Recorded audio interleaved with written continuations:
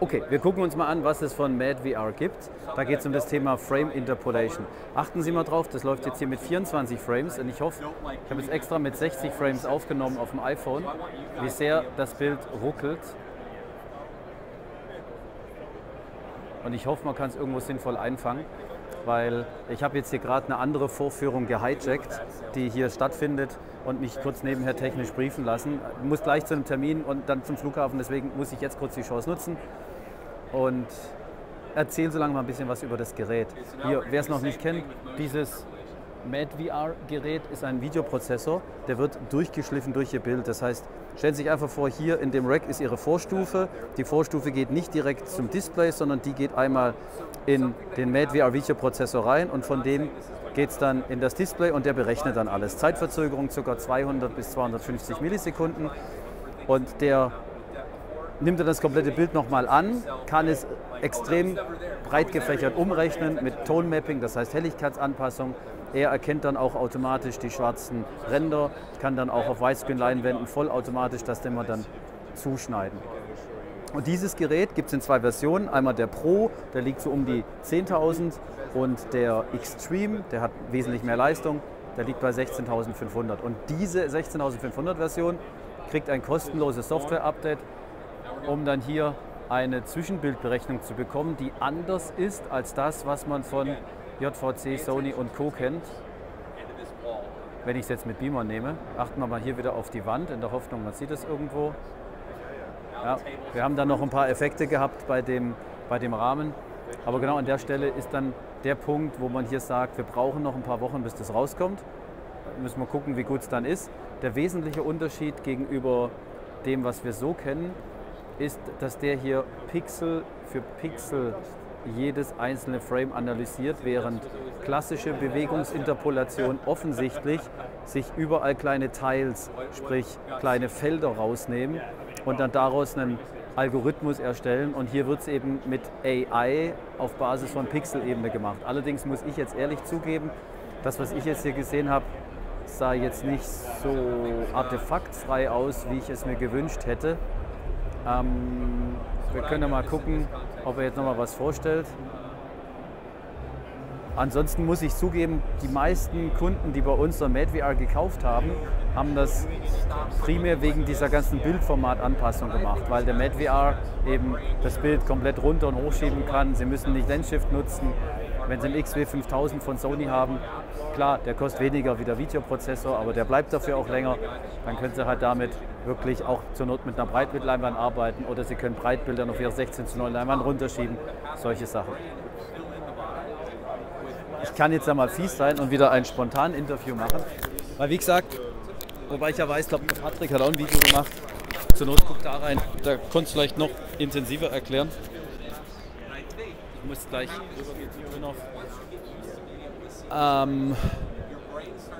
wir probieren es mal. Rick, may I ask some questions for YouTube Sure, channel? absolutely.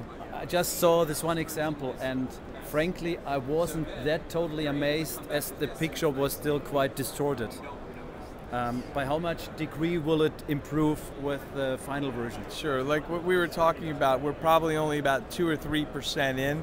This is not a released product, right? Did I understand you right? This is only finished at 2 to 3%? I would say it's 2 to 3% of where we are expecting to take this technology. Okay, so it's pre-alpha. This is pre-alpha. It's Okay, not available anywhere from here. This is just really a teaser because so many people keep asking about it. So you show that you are in work or in progress to do this? Correct, correct. Like there's a number of things that we know that need to be cleaned up before we release it.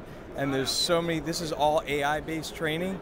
So the AI-based training is great because it allows us to do next-gen things, but it's not so great in that we have to come up with new algorithms and new training, and that takes time, right? So we keep rolling out, but the beautiful thing is the MV provides for instant updates online, so it's very easy. So like for our beta testers, we'll be able to just register to receive beta updates, and then just each day, whenever updates are posted, we can just run right through it. Okay, a couple of minutes ago you told me that the release is supposed to be in a couple of weeks. Do you really think that you will be able to push it from 2 or 3% to, let's say, 70 or 80%? Or no. Do you plan to release it with 20%, or No, and the customer are being involved in the progress of this software? So when I mentioned release, I was referring to like kind of our inner circle early beta testers, right? Okay, got it. And it's not for public use in that sense. It's for, we have so many dealers that say, hey, we want to be involved in the testing, we want to play with it, we want to work with it, we want to help provide all that feedback, and that feedback just goes in. So I would say that the public release, we're not exactly sure when that will be, but the key point is this is going to evolve over the course of weeks, months, and even years until the point where it just gets absolutely perfect. And it's just a lot of, these are in uncharted territories. It's never been done with AI on a per pixel level. How would you explain the difference between an AI-based algorithm compared to the traditional ones? Well, that's a great question, and I'm really not the right person to ask for that. But you'd have to probably talk to Matthias to get an understanding of that. But the best way to explain it is that the system is able to kind of learn and understand conditions and say, oh, this is what's happening in this kind of scene. Is this cloud-based? So, no. Okay. Well, nothing's cloud-based, so it all runs locally in real time. Okay. And so to be able to track and know, okay, what's the camera doing? What are the pixels doing?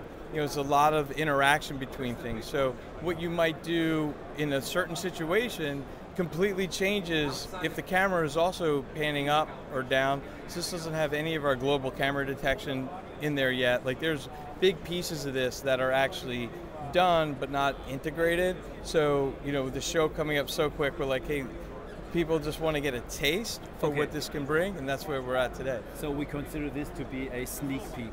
Yeah, it's absolutely a sneak peek. Okay. A sneak peek of the sneak peek, friends. Okay.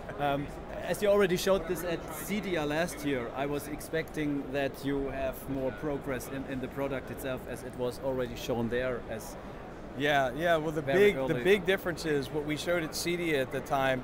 What we were clear about is that they were pre-baked clips, right? So that was in the lab. Okay, got it. I didn't know that. Yeah. So in the lab, we'd taken some of the algorithms and ran them through to create the clip, and then we were showing the clip pre-baked without any of our processing. It was just our algorithm that was running through there.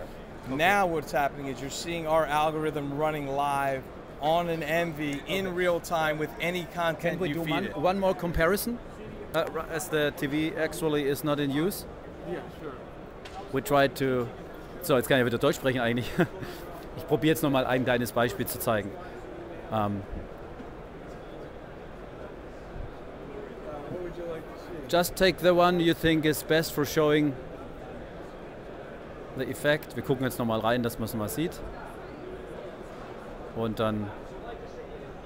Okay, so let me see where we were at. So. Let me just see how we left this. Okay, so I'm going to go ahead and I'm going to switch this to. So, jetzt sehen wir erstmal diesen Clip mit richtigen 24 Frames. Und da sind wir. Ich gehe mal näher ran auf die Teile, auf die es ankommt. Hoffentlich stellt sich das iPhone dieses Mal scharf. Ja, und es geht gleich hier um diese Zäune. You mean the fences that are being shown? Yeah. So, und jetzt haben wir hier dieses typische 24 Frame Ruckeln, wo mich viele Kunden anrufen und sagen, mein Beamer ist kaputt. Okay, jetzt hier die, genau. Dabei ist das halt das normale 24 Frame. Okay, this is the regular 24p effect you get when the projector or the display is aligned perfectly with the source material. Okay, and now we watch the same scene with the 60 frame interpolation. By the way, will it also be possible to interpolate up to 120 frames? Absolutely. Okay. But now you showed with 60 frames. So, jetzt sind wir im entsprechenden Klangmodus. Klangmodus sage ich schon. Das ist ja das Bild. Okay, jetzt geht's weiter. Okay. Und dann gucken wir uns das hier an. Well, this looks way better than the cartoon movie we watched a couple of minutes ago. And then remember this part, the trees? Ja, this works way better. Interessant, also der Cartoon-Movie, die Coco oder was es war, das hat mich nicht so überzeugt. Das hier funktioniert jetzt deutlich besser. And you know, you bring up a good point, right? And that's why this is all about AI training, right? So, for example, the cartoon we showed, a clip from Coco, right? That was not optimized for MI. Like, that's something we picked out the day before we came to the show because it had so much judder when it panned, right? So, for example, we will then take that scene back at the lab, analyze it, and say, okay, what do we need to do to make this? Is what you actually have to do. And then we keep doing this, and Matthias then builds algorithms and learning models and says, okay, fix this scenario, right? And so in real time, this is what all AI is about. It knows how, in this particular scene, with this kind of content and this type of movement, what's the best way to optimize it. So this is a scene, for example, that we know that we did. That works way better. That we did training on. Okay, and optimized. Alrighty, thank you so much for this information. Thank you so much. Looking forward to get our hands on the final version of this feature. Thank you. Absolutely. Thank Bye. you so much. So, dann konkludieren wir das mal. Ich muss noch ein Thumbnail machen. Das machen wir jetzt noch als Abschluss. So, Thumbnail, zack. Und machen wir nochmal hier ein. Dann sind Sie live dabei. Schwupps.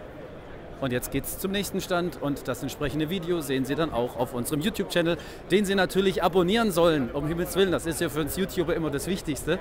Daran werden wir gemessen. Wenn es den Leuten gefällt, dann gibt es Abos. Also in dem Sinne, danke für Ihr Abo.